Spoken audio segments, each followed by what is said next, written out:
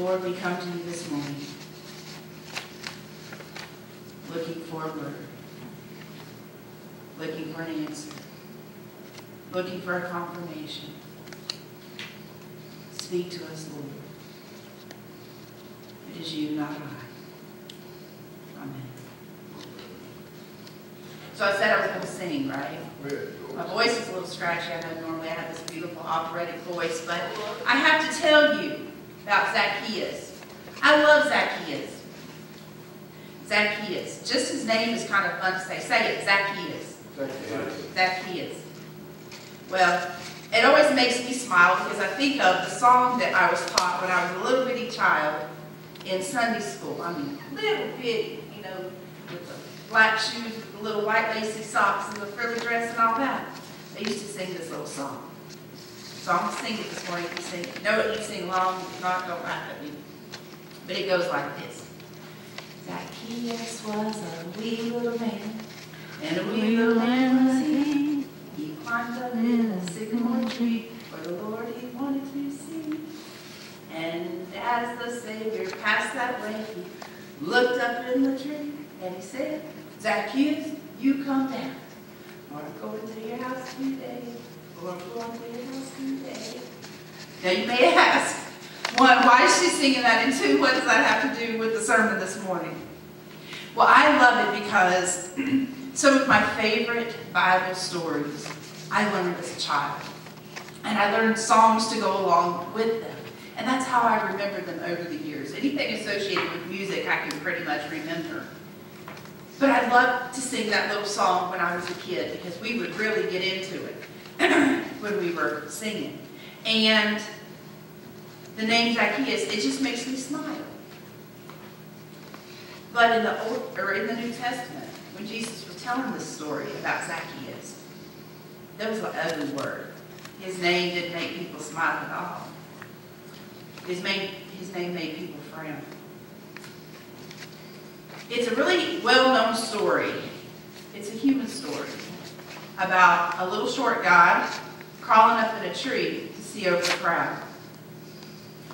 And probably all of us have known the burden of being too short at some point. Maybe too short in stature as we were a child, or too short in our finances to see where we were going, or too short in our life plan to not know how we were going to make it until tomorrow. Whatever way that we were too short, I'm sure at some point we were trying to see Jesus along the way. And that's what Scripture tells us. Scripture says he was trying to see who Jesus was, but on account of the crowd he could not, because he was short in stature. Yeah, I think of Zacchaeus and I smile, because I can relate to being too short at certain times in my life.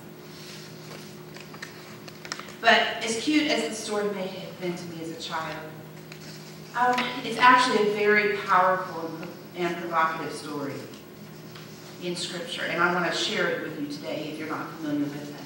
And if you are, I want to give you a different way of thinking about it.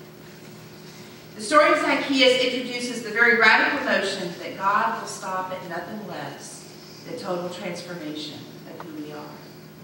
So I want us to take a look at Zacchaeus. Who was Zacchaeus?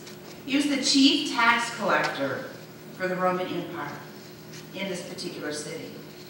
He had a staff of collectors that worked for him. And more than likely, he was the most hated person in his town, because a tax collector was regarded as a traitor. He was regarded as a traitor to his own people because he and his collectors, if you will, could stop anybody for any reason and take their money. He could stop anybody in Jericho and take everything that they had in the name of the Roman Empire. So if you had a cart with a horse, he could charge you taxes on the cart, even if he charged you yesterday. And he could charge you taxes on each field of the cart. And he could charge you taxes for the horse. And he could charge you taxes for everything that you had in your cart, everything that you had hanging on your body, around your neck, everything. And he would portion to Rome that Rome had dictated, but then he would keep everything else.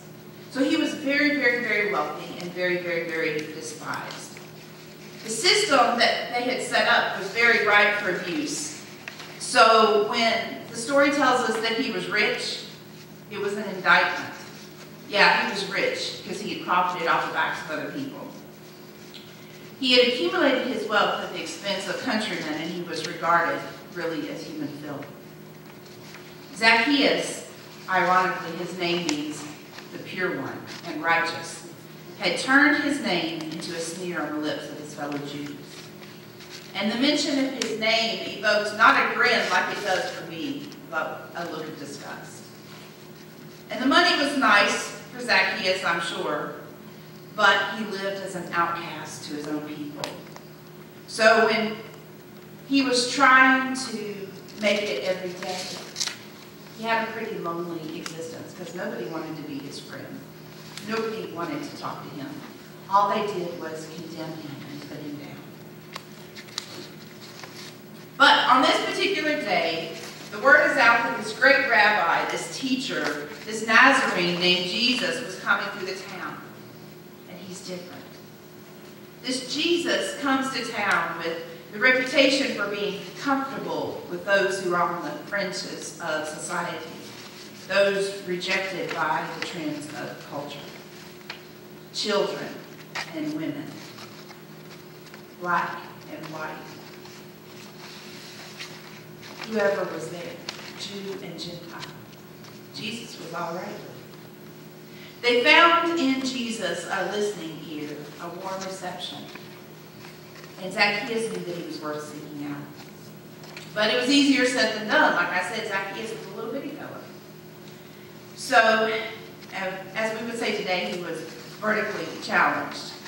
And I've heard some scholars say he was probably about elbow height.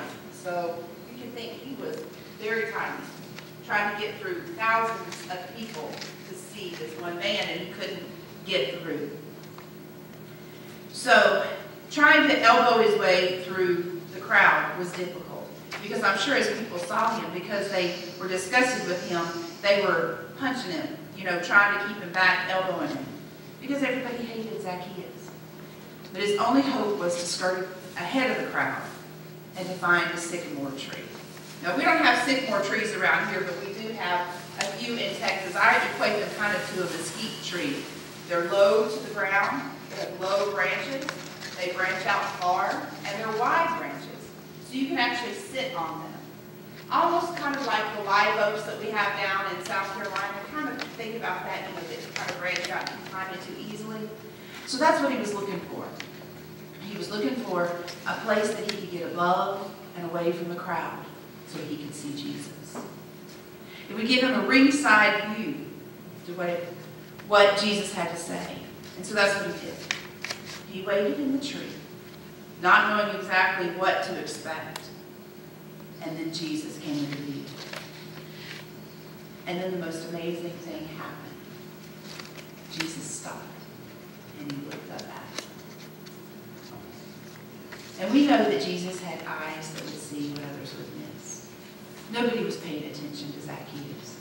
Nobody was looking up in the tree. Who expects a man to be up in the tree? They were looking for Jesus at eye level. But Jesus looked up and he saw Zacchaeus. Jesus was able to see into the people, and he was able to see into the situation, and he didn't miss Zacchaeus. Luke says he saw him and he said simply, "Zacchaeus, hurry and come down, for I must stay at your house today." Well, Zacchaeus wasted no time. He ran down the tree, scrambled down the tree, and he was eager to welcome Jesus. Probably had been a long time since Zacchaeus had had any visitors in his house. And for Jesus to say he was coming, he didn't ask, "Can I come over?" He didn't ask, "Hey, you got time about 2 to have some tea?" He said, "I'm coming to your house." When Jesus says he's coming to your house, you better scramble and get ready. It'd be good if your house was in order before he says that. but in case it's not, when Jesus says he's coming over, get ready for a visit. So Zacchaeus was happy to welcome Jesus. Like I said, nobody ever came to Zacchaeus' house unless they were coming to complain about the taxes that Zacchaeus had stolen from them. So Zacchaeus could have stayed up in the tree and not accepted Jesus' invitation. And plenty of people do that in their own life. Jesus has given us an open invitation, and people rebuff him all the time and say, I don't need Jesus. I don't need Jesus at all. I hung around with a group of people last night, actually, who told me, we don't need Jesus. We don't need God. And I told them, and they're friends of mine, but I told them, what you don't realize is Jesus is already here whether you need him or not. Whether you think you need him or not. He's here. And that's why I'm here. And I'm not going away. So you can at least see a little bit of Jesus, I hope, in the fact that I'm here. And I wonder how many of us can be Jesus. For folks that are stuck up in a tree that think that just maybe, perhaps, they kind of want to check it out. But they're not sure what they're going to get into. Think about that, about the people in your life that are on the outskirts, that may be thinking about looking for Jesus, or maybe looking for Jesus, don't know where to see him. You can be that representative for Jesus and introduce him to the real. It's certainly easier to go on with our own life and to continue with our own agenda than to allow Jesus to invite himself over and let him see our lives, our real lives, what's really inside of us. Because that requires us to take a risk. And it allows us to take a risk to allow Jesus into that part of us, where our true self is. When you open your life up for Jesus, when you invite the Lord in, he sees every little piece. And that can be risky. But I have a word for you. He sees it anyway. He sees it all. Allowing him in allows him to begin to change you, to conform and reform you. But Zacchaeus takes the chance and he allows Jesus into his inner room. And he was coming over for dinner, which was a rare exception in his life. And this upset the townspeople. You know, I said they began to murmur and grumble and mutter.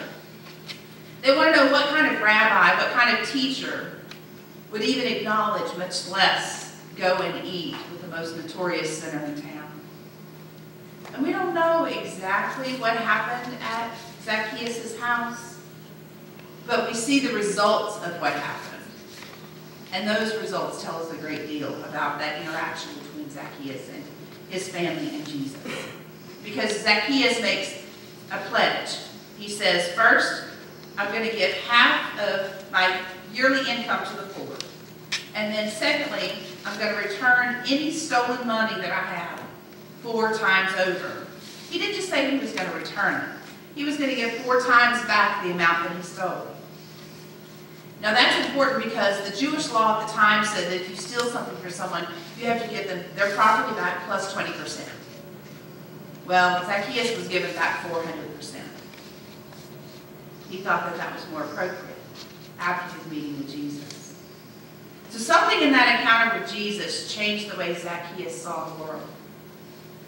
Zacchaeus could now see people in need, where before he only saw people that he needed to steal from.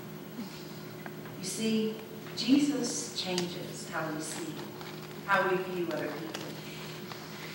And no longer do labels work when you're walking with Jesus.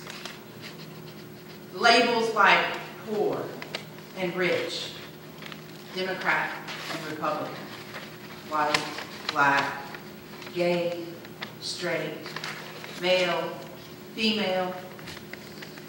When you're walking with Jesus, you just see people as people, or as I like to say, folks as folks. those labels begin to fall away. Walking with Jesus allows you to see real people with real needs. And we get a glimpse of that when a disaster occurs. And I thought it was appropriate for this story this weekend, given Hurricane Matthew and the destruction that it has. Because when a hurricane like Matthew blows through, people rally to the support of neighbors and strangers without concern for who they are or who they were before the storm. They don't care about their social status or their skin color. They care about the fact that their house has been destroyed, or they no longer have a vehicle, or they've lost a family member. Disasters like that bring people together without the need for labels. It's easy in the time of a disaster to see with the eyes of Jesus. So Scripture tells us that salvation comes to Zacchaeus' house, and he is forever changed, from a taker to a giver. This man made his living taking from others, and suddenly, instantly, after just one encounter with Jesus, he is changed. How many of us have been changed by our encounter with Jesus? It may have been a while since your first encounter with Jesus. Do you remember what you were like before you met him?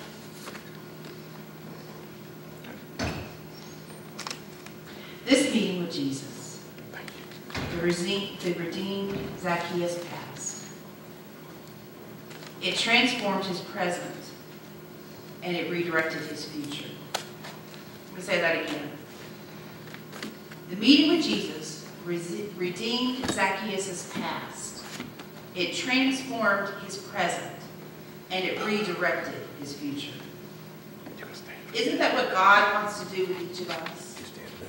He wants to redeem our past. He wants to transform our present. And he wants to redirect our future. This is a story, a powerful story, of how the grace of God can radically change us as human beings. This change, no doubt, cost Zacchaeus his job, because he could no longer be a benefit to the Roman government, because he wasn't stealing from people anymore. And in some church traditions, Zacchaeus went from not only being a tax collector to actually being a bishop at Caesarea. So he went from one of the most despised people to a great man of God because of the one encounter he had with Jesus. This encounter is much more than just a little nursery story for little kids in Sunday school. The story of Zacchaeus is a powerful story of change, redemptive change. And it is found only in the Gospel of Luke. And it turns out, in a way, to kind of be a reproduction of the mission of Jesus. For Jesus was received by the outcast, condemned by the authorities. And that murmuring, well, it follows Jesus all the way to Jerusalem and even to the cross. This story of Jesus and the story of Zacchaeus starts with a man and ends in a tree. Jesus is coming to our town. He's already here. And he has an agenda to seek and save and to change the world, one person at a time.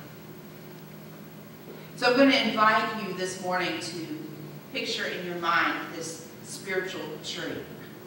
I invite you to climb the tree and see what Jesus is about to do. He may stop beneath the tree where you sit, and no matter how comfortable, no matter how complacent or secure you may be, he may look at you and invite you down to fellowship with him, to come down and to be transformed. And sometimes, even when we're saved, and we may have been saved for a while, we need a refresher course. We need Jesus to shake our world a little bit and remind us that we are indeed changed. It takes courage to get down out of the tree. to walk with Jesus, to invite him in to the innermost parts of who you are. And it takes courage to live that changed life. But it's worth it. In the end of Zacchaeus' story, Jesus declares that salvation has come to the house of Zacchaeus. Zacchaeus was lost, and he'd become confused about why he was here and who he was and who he was called to serve. So I ask this morning, are you confused, maybe, about why you're here? Not just here this morning, but why are you here on this earth? What is your purpose in life? And who are you supposed to serve? And who are you supposed to be serving? Because make no mistake, if you're a follower of Christ, you are called to serve someone else. That's just how it works. Jesus comes looking for us and invites us to have a changed life. A life that is continually transformed into the image of Jesus. So I invite you to come down this morning as we pray. Let us pray for God to stop by our sycamore tree, to redeem our past, transform our present, and redirect our future. Will you join me?